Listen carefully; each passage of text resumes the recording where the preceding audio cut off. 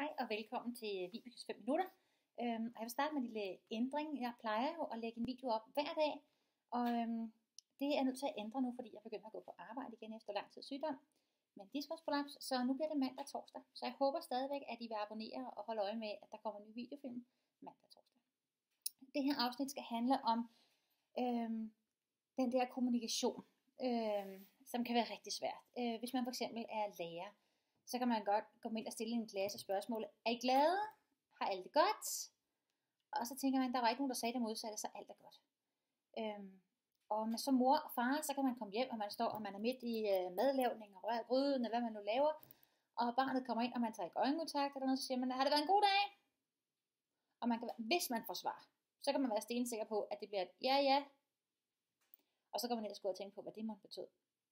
Fordi de spørgsmål, vi stiller, er tit kæmpe store, eller stillet til mange på samme tid.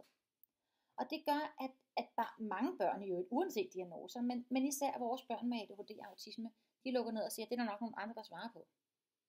Introverte mennesker, det gør det samme, det er der nogle andre, der svarer på, det er lige meget med mig.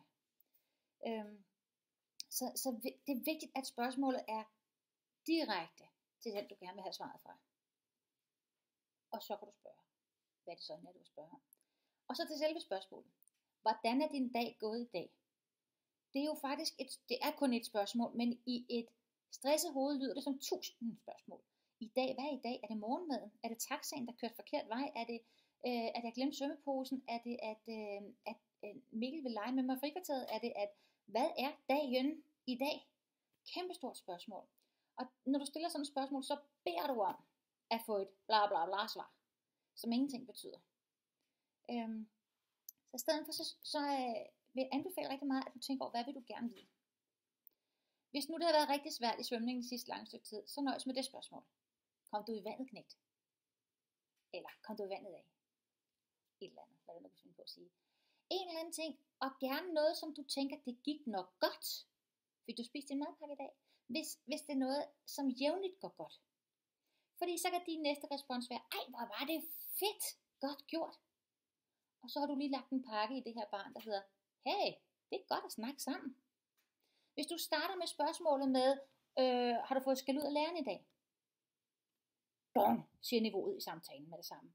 Fordi, mor og far er i gang med at finde fejl, læreren er i gang med at finde fejl. Jeg dumper det her, det bliver spørgsmål om følelser, jeg hader det allerede. Så det første spørgsmål skal være et eller andet, hvor du tænker, du bagefter kan sige, ej, hvor var det fedt.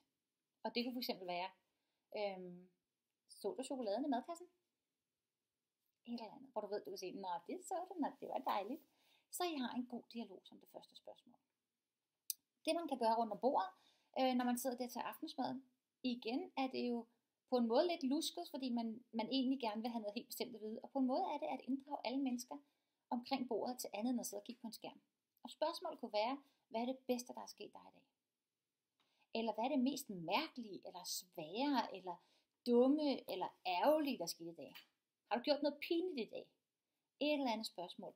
Og så sørg for at tage den hele vejen rundt, så alle om bordet får svaret på spørgsmålet. Det er de små, sikre succeser til den gode kommunikation. Undgå alt det der, hvor man hurtigt bliver trukket ned på en, og nu kommer mor, så stiller hun spørgsmålet. Jeg kunne vise, at jeg lukker døren. Hvor det faktisk bliver en flugt fra kommunikationen. Og sørg for at stille de spørgsmål, som kan besvares ufarligt. Men så kan man jo godt sidde der og tænke, okay, men når jeg nu ved, at barnet er helt vildt stresset med matematik, hvordan kan jeg så komme til at snakke om det? Der gør vi det hjemme hos os, at vi bruger fra 1 til 10. Det er noget, jeg har lært i katkassen. Så kan jeg for eksempel lægge 5 små sedler på bordet, og hvor der kan stå matematik, geografi, gymnastik, svømning, der kan stå 5 fag. Og så ligger der en kuglepen, og ved hvert fag, så skal han lige skrive et tal. 10, det er 10, det er rigtig godt. Ja, hvor vildt fedt. Og 1, det er sådan en, gymnastik, det opdagede jeg ikke. Men sørg for først at gøre helt rede for, hvad er 1 og 10. For 10 kan også være det aller værste, allermest smertefulde. Hvor 1, det er et lille bitte prik, du knap nok kan mærke. På den måde, så tager jeg den kommunikation, der er svær. Den, hvor det kan være svært for barnet at finde alle de der følelser og sådan nogle ting. Jeg tager det helt ud, der skal slet ikke snakkes.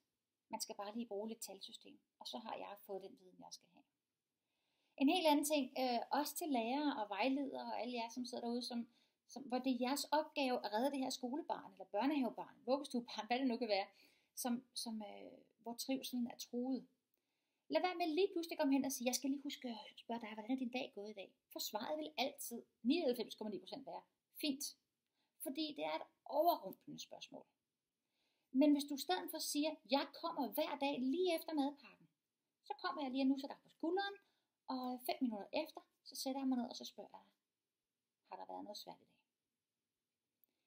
Fordi så er det ventet, og barnet har haft en chance for at lige tænke igennem, er der egentlig været noget svært i dag? Så selvom at man kan sige som lærer, ja, jeg har spurgt ham, han sagde, han havde det fint. Det holder ikke nødvendigvis. Hvis ikke det var en varslet-samtale, hvis ikke det var en planlagt ting, så vil du altid få det hurtigste svar, for det er det nemmeste. Hej for mig, jeg håber det hjælper derude.